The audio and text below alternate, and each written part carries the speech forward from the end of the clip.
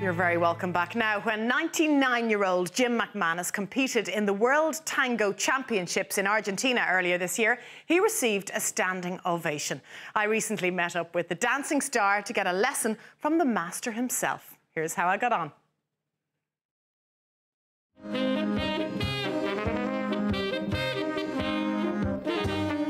Well, here I am on the banks of the River Suir in County Waterford. Now, I'm about to head into Tracy's Hotel here to meet a man called Jim McManus. Now, Jim is just home from Buenos Aires, where he competed in the World Tango Championships. The thing about Jim is he's nearly 100 years of age. I hope I can keep up. Jim, thank you for taking the time out to meet us today. That's a pleasure, I don't mind at all. We're here in Tracy's Hotel in Waterford, and this is a special place for you because every Tuesday the Tango group gather here, don't they? That's correct, yes, that's it. Yeah, I'm down here every Tuesday, 7 o'clock on the dot. And we start off with a beginner's class at 7. I like to help the beginners. So Jim, you are just home from the World Tango Championships. How was that trip to Argentina?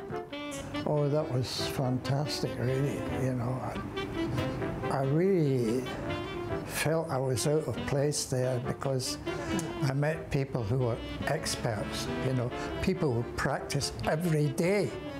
Almost every hour of the day as well. They act as one.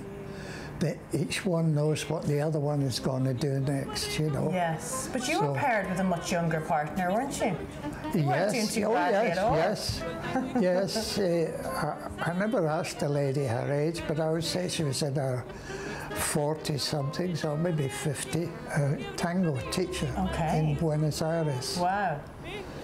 And we went dancing to the various tango clubs.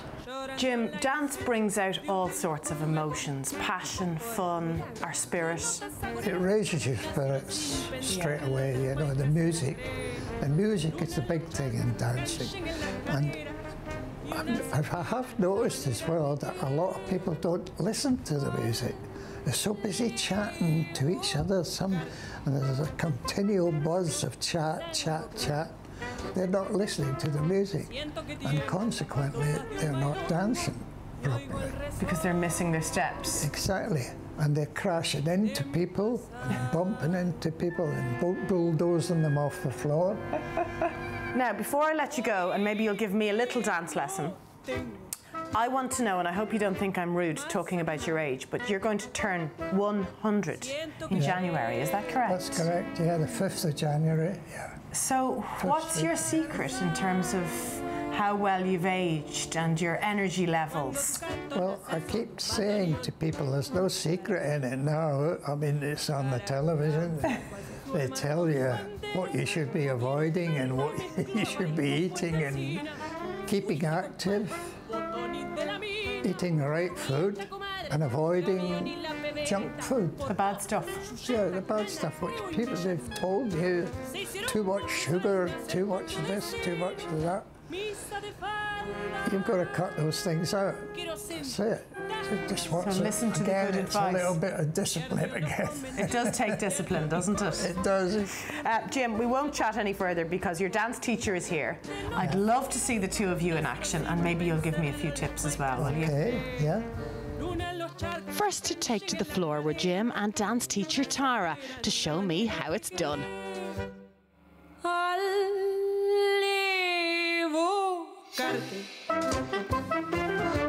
Tango querido, siento que tiemblan las baldosas de un bailongo y oigo el rezongo de mi pasado. And then it was my turn to learn some fancy footwork. You can step back with yours and I go forward, or you can step to the side, or you can step to the other side. Okay. Or you can step forward and back again together. Now, the first step you take usually in the tango when you're setting off is this one. The left foot goes forward. 1, 2, 3, 4, 5, 6. 1, 2, 3, 4, 5, 6. 1, 2, 3, 4, 5, 6. You've done it in 3 minutes. I'm tangoing. Yeah. Am I really? Yes, you can. Can we go get right- some music, please? Get the music on. Get the music going.